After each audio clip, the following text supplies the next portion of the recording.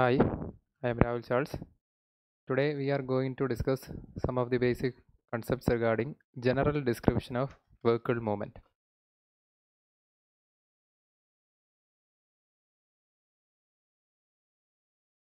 Let us first discuss the dynamics of electric and hybrid vehicles. We all know the vehicle operation and performance can be studied by understanding the dynamics of vehicle, which involves the basic principles of physics, especially the Newton's second law of motion. And according to that law, the acceleration of an object is proportional to the net force exerted on it. Here, the propulsion unit of the vehicle delivers the force necessary to move the vehicle forward. And this force of propulsion unit helps the vehicle to overcome the resisting forces due to gravity, air, and tire resistance. And the acceleration of the vehicle depends on the power delivered by the propulsion unit, the road condition, the aerodynamics of the vehicle, the composite mass of the vehicle.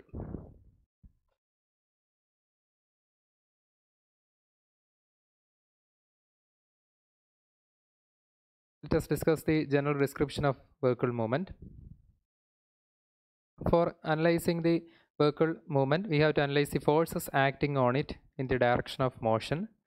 The forces acting on a vehicle moving in a grade or in a slopey surface is determined by: one is the tractive force, which is in the contact area between the tires of the driven vehicles and the road surface, which propels the vehicle forward. And this force is produced by the engine, which is transferred to the driving wheels via the transmission and the final drive. When the vehicle moves, it encounters a resistive force that tries to retard its motion. The main resistive forces are rolling resistance, aerodynamic drag, uphill resistance. In certain case, we are using another resistance in the analysis called acceleration resistance. So this is the diagram which shows the forces acting on a vehicle which is going in uphill. TRF is the tractive effort exerted by the front wheel, and TRR is the tractive effort exerted by the rear wheel.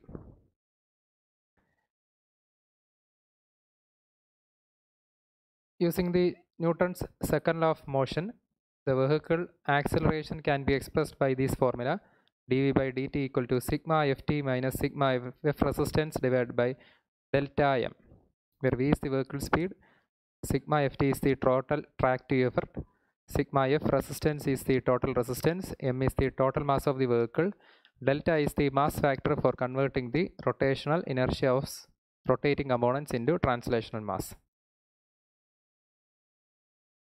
So here there are two forces. One is the tractive effort and the other is the total driving resistance. And this total driving resistance is the sum of force due to rolling resistance, 2 aerodynamic drag, 3 grading resistance, and 4 acceleration resistance. Before going to the details of rolling resistance, we have to know the moment of force.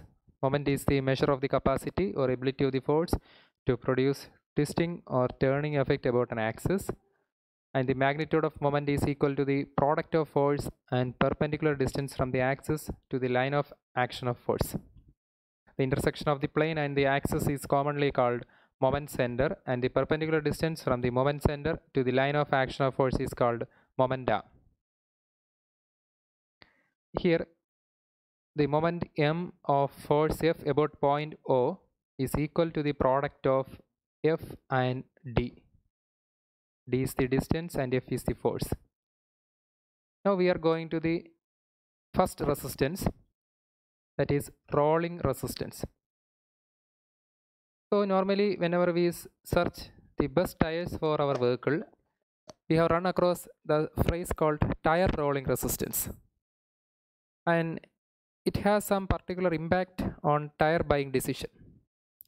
When you press down on the acceleration in your vehicle, you are essentially transferring energy in the form of electricity, in the case of electric vehicle, or gas, depending on your automobile, through the engine and other systems in your vehicle. That results in your tires turning and enough momentum is being built up to move your automobile. To accomplish this, your vehicle must overcome a lot of different factors that can make it resistant to forward movement. One of those factors is the tire's rolling resistance. Tire rolling resistance is the energy that your vehicle needs to send to your tires to maintain movement at a consistent speed over a surface. In other words, it is the effort required to keep a tire rolling. Now, what is the difference between rolling resistance and hysteresis? The main contributor to rolling resistance is the process known as hysteresis. Hysteresis is actually the energy loss that occurs as a tire rolls through its footprint. This energy loss must be overcome by the vehicle's engine, which results in wasted fuel. Rolling resistance is going to happen whenever a tire makes contact with a road surface. And although it can be minimized, but it cannot be avoided because whenever a tire makes contact with a road surface, rolling resistance occurs. Since the rolling resistance is caused by hysteresis, tires can be engineered with some specially formulated tread compounds that are more resistant to heat generation and constructed to minimize tire deflection for less energy loss. These are known as low rolling resistance tires. It is mainly caused by the non-elastic effects, that is not at all the energy needed for the movement of the wheel, and is recovered when the pressure is removed. The tire, as we know, it is like a spring or rubber band. Some of the energy stored as tire becomes compressed when you move the vehicle. As the tire comes back off the road, there is not as much as the stored energy returned because some of it has gone towards making the tire heat up. This loss of available energy due to heating is called hysteresis. This means there will be less energy available to make the bike go faster. Depending on the vehicle, it varies. And this is the diagram showing the rolling resistance, where capital R indicates the rolling resistance. And it is a reaction force from the surface having a component that opposes the motion. F is some vertical load on the axis. W is the some vertical load on the axle. F is some towing force applied to the axle. R is the wheel radius. And both friction with the ground and friction at the axle are assumed to be negligible. Here, capital R is the resultant force from non-uniform pressure at the wheel rod bed contact surface. This pressure is greater towards the front of the wheel due to hysteresis. This diagram indicates the pressure distribution in contact area considering to the rolling resistance, and the lower figure indicates the hysteresis, that is deformation versus force. And this hysteresis causes an asymmetric distribution of the ground reaction force. This force acting on a wheel versus deformation in loading and unloading on a hard surface.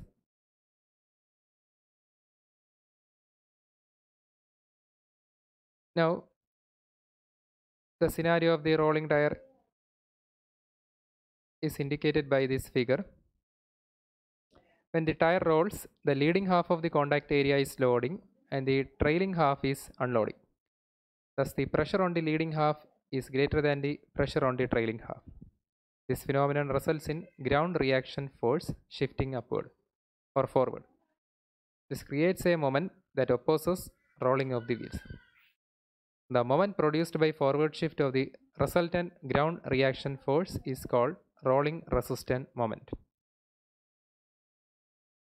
Tr is the rolling resistance, which is equal to P into A, where P is the normal load acting on the center of the rolling wheel in Newton, and A is the deformation of the tire in meter, capital M is the mass of the vehicle, and G is the acceleration constant. Tr equal to Pa, which is equal to mg into A.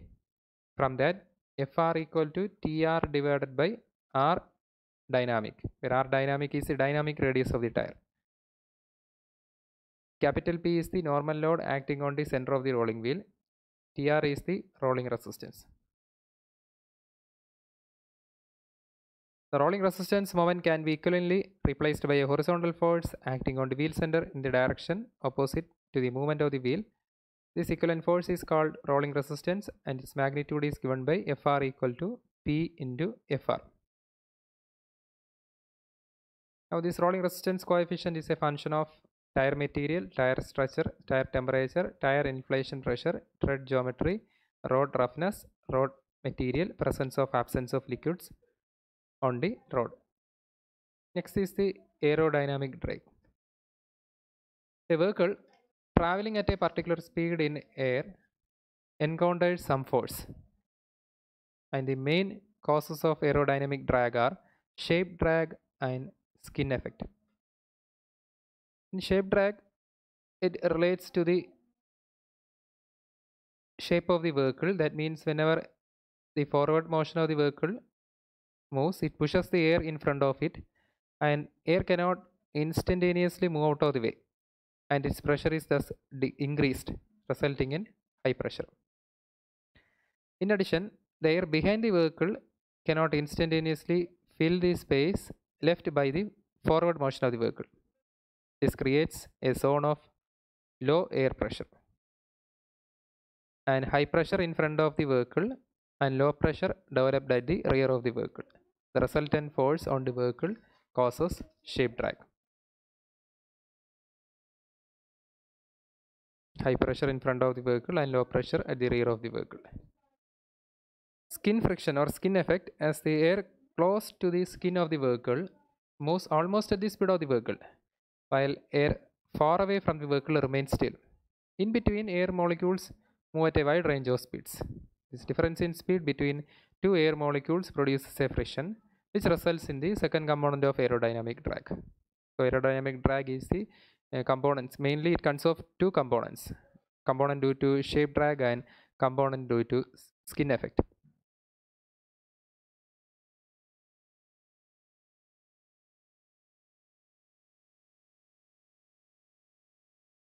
That is Fw equal to half rho AF CD V square, where V is the vehicle speed.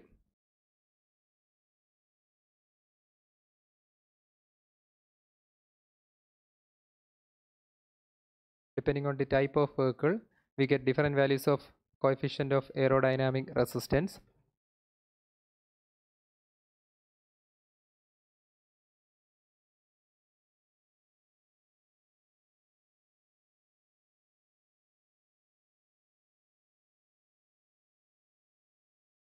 Here, this formula Fw equal to half rho AF CD V square.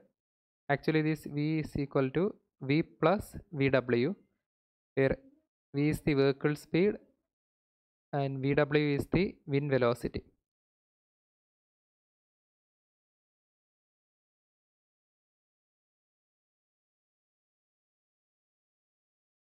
Now we move to the third part, grading resistance. When a vehicle goes up or down a slope, its weight produces some component which is directed to the downward direction. This force component opposes the forward motion, that is called grade climbing. When the vehicle goes down the grade, this force component helps the vehicle motion. It is calculated, or it is expressed by Fg equal to mg sin alpha. M is the mass of the vehicle, g is the acceleration constant, and alpha is the road angle. In order to simplify the calculation, we have taken the road angle as alpha, and there is opposite side is h, and L is the base part. So sin alpha can be taken as h by L, and we have taken an approximation that sin alpha approximately equal to tan alpha, considering the road angle is small.